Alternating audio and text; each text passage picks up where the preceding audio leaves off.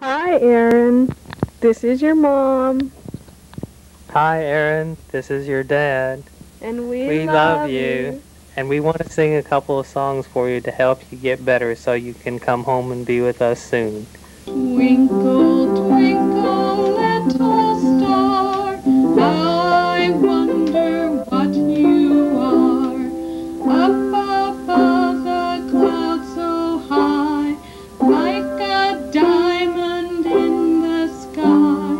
Twinkle, twinkle, little star, how I wonder what you are. The birth of Aaron was very complex. He was 2 pounds, 11 ounces. He was born at 29 weeks. He was so sick.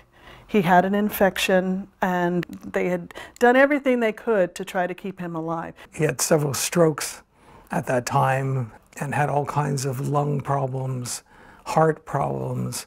Aaron was born in the ICU and began his journey of his will to live, and we lived it day by day. At that time, I didn't know he would have autism or any developmental delay of any sort. I just wanted him to get big enough and strong enough to come home.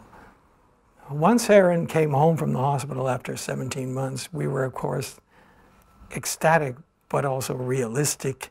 We had a huge oxygen tank in our house. He was being tube fed and was tube fed for the next 7 or 8 years. Aaron we discovered he was very sound sensitive. They say, kind of likened it to if you turn your TV up to full volume and sit there for 30 minutes or an hour with it like that and don't protect yourself anyway, you're going to be, highly agitated by the end of that time. When Brittany was born, she cried. That was a problem for him because he was sound sensitive, and so he'd hit her to make her stop.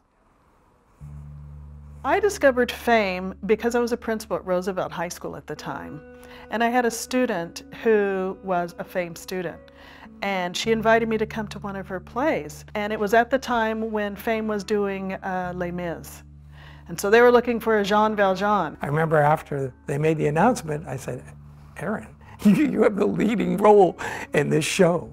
That was his first show. And him singing was absolutely incredible, even to us. I'm Aaron Hobson, and I'm a Phame student. I take dance, theater arts, choir, combo, and mind-blowing sound. I like doing a musical every year. I liked being in Willy Wonka and being a great Grandpa Joe. I see trees of green, red roses too. I see them bloom for me and you. And I think to myself, life is fun. Life is flat out amazing. My life is incredible. I love being on this planet Earth with the Phame adults. Phame has been so wonderful for Aaron in so many areas of his life, not just in musical training, but socially.